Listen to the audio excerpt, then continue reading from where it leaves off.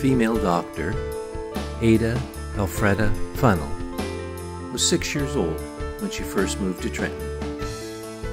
At one time, Ada resided at Woodlawn, a large red brick home on Old York Road, now Dundas Street. Ada was the sister of Jesse Funnell Jr., a local businessman who gained notoriety in the community as 7 times mayor of Trenton. Ada was one of the first students at Women's Medical College in Kingston. She was an accomplished student, recipient of annual bursaries, and was a valedictorian of her graduation class in 1887. Ada returned to Trenton in 1890 to practice medicine. After 5 years, she was compelled to close her office to care for her aging parents.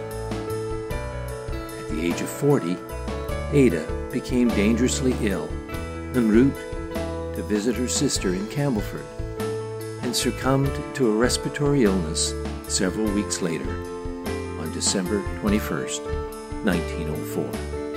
When Dr. Ada Funnell died, her medical college chum, Dr. Helen Ryan, wrote from Sudbury to Ada's mother that she had not seen her friend for 15 years. Her end could not be anything but triumphant, for her life was a constant victory over self and sin.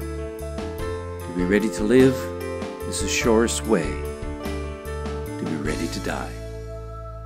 Another story of Trenton's past.